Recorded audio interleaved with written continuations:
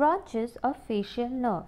Now we can divide branches of facial nerve depending upon the location from where it is taking origin.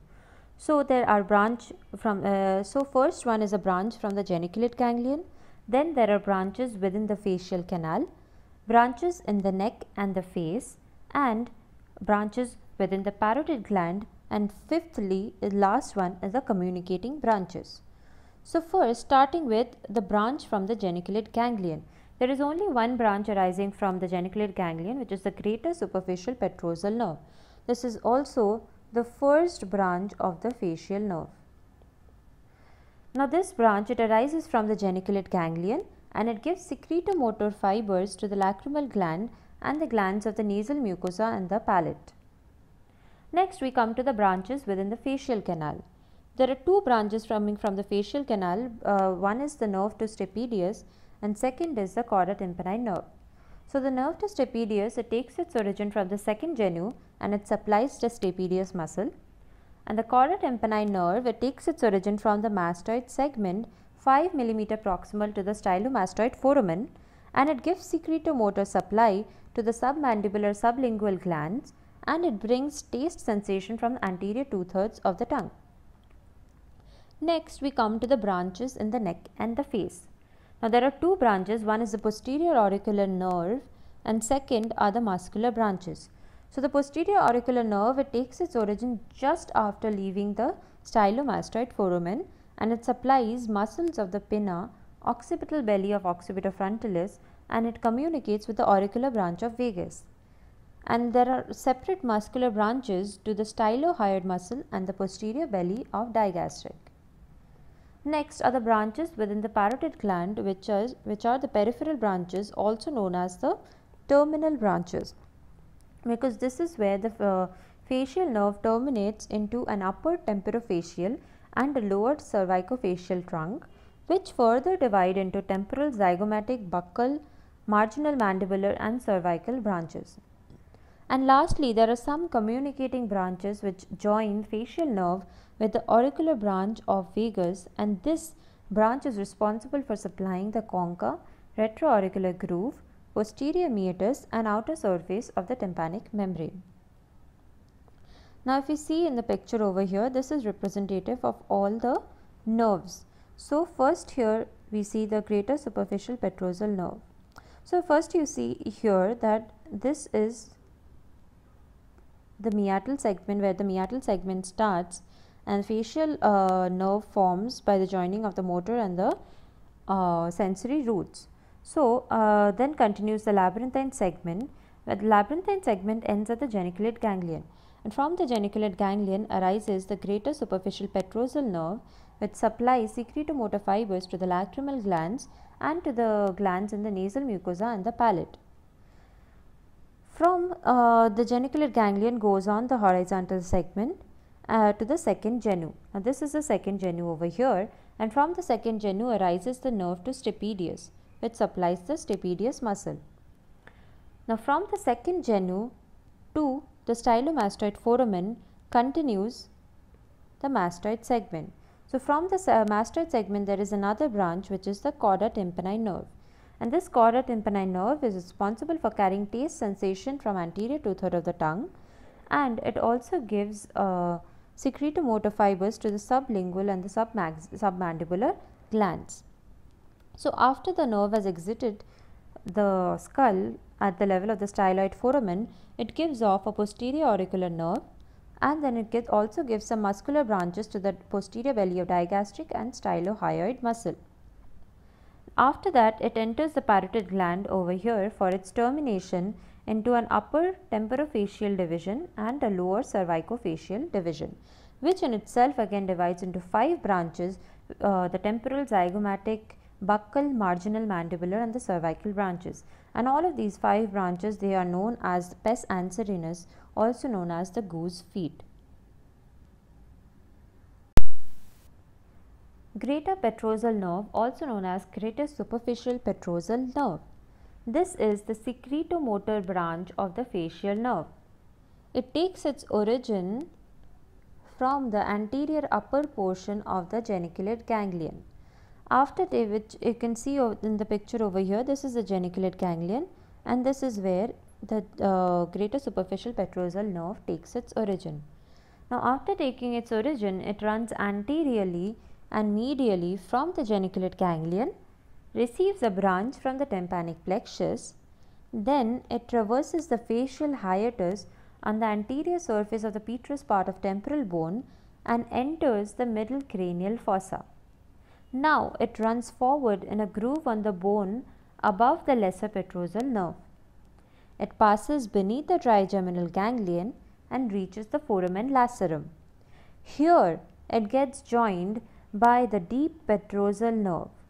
Now the deep petrosal nerve carries postganglionic sympathetic axons from the internal carotid sympathetic plexus, and after getting joined by the deep petrosal nerve, it forms the nerve of pterygoid canal, also known as the Vidian nerve, which then traverses towards the pterygopalatine ganglion. Now after reaching the pterygopalatine ganglion, it gives off fibers to supply the soft palate and the tongue. And also there are some preganglionic secretory fibers from the superior salivatory nucleus which end in the pterygopalatine or the sphenopalatine ganglion as well. These fibers then innervate the lacrimal gland and the nasal cavity. So the greater petrosal nerve is responsible for giving secretomotor fibers to the soft palate, tongue, lacrimal gland and the nasal cavity. You can see in the picture over here that this is the pterygopalatine ganglion over here. First you see the geniculate ganglion. This is where greater superficial petrosal nerve arises. Now this is the greater petrosal nerve. Then it gets joined by the deep petrosal nerve. Once it is joined by the deep petrosal nerve, it forms the nerve of the pterygoid canal, and which goes and synapses in the pterygopalatine ganglion. So the clinical importance of greater superficial petrosal nerve is that it is an important landmark for facial nerve identification during middle cranial fossa approach. Second, sectioning of this nerve or the Vidian nerve has been proposed in the past to treat intractable vasomotor rhinitis.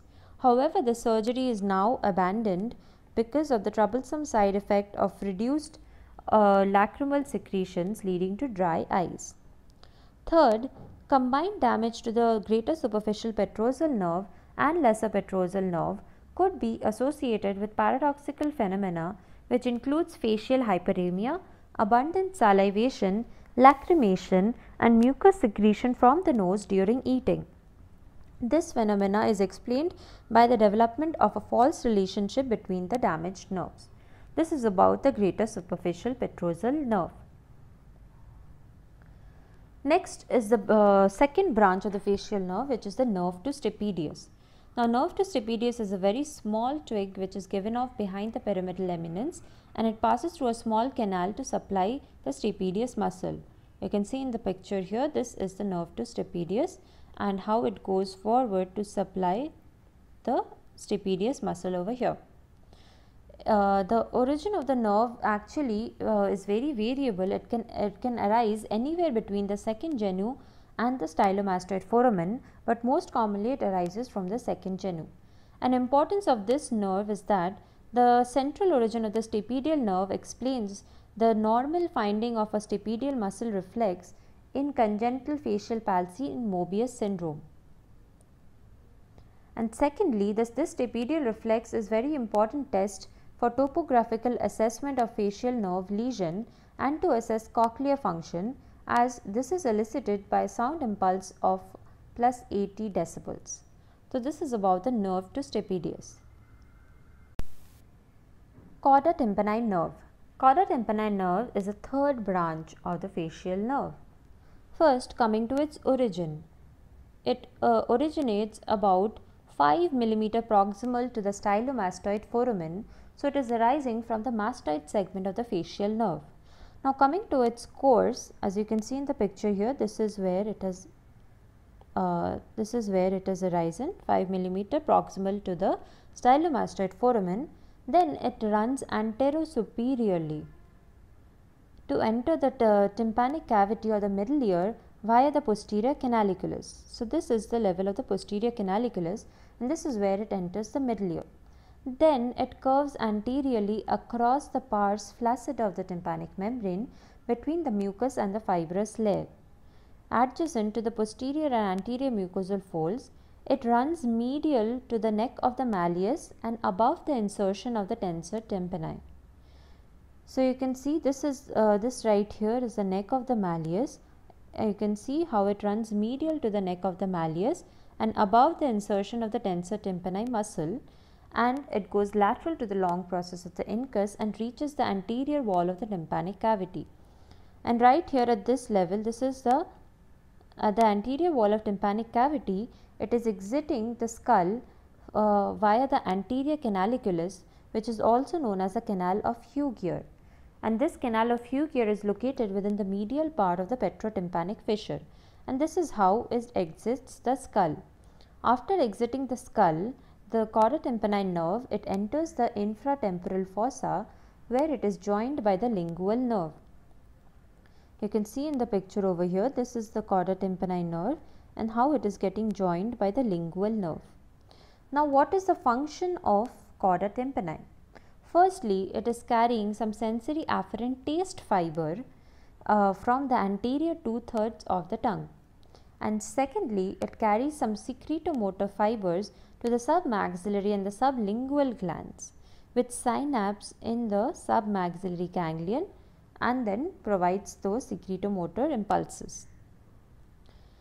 Another important thing to note for middle ear surgeries is that the facial nerve and the chorda tympani, they form an angle which is known as the Plestis chordofacial angle, and this angle varies between 26 degree to 35 degree. In the picture over here, you can see this right here is a chordofacial angle. So, you can see how it takes its origin at an angle of about 26 to 35 degrees. This is the Plestis chordofacial angle. Coming to clinical importance of chorda tympani, firstly, iatrogenic chorda tympani nerve injury during middle ear surgery is actually very common. So, the most frequent type of chorda tympani injury is stretching rather than cutting the nerve, and the most high risk surgery for these cases are canal wall down mastoidectomy and posterior tympanotomy. So, the most common post operative complaint for these cases would be a disturbance in the taste in the form of maybe a metallic taste, and most patients they experience gradual recovery, and about 90% of these symptomatic patients they recover completely within the next 12 months. Secondly, this nerve is a very commonly used landmark when we are performing the posterior tympanotomy, and it serves as the lateral margin of the facial recess.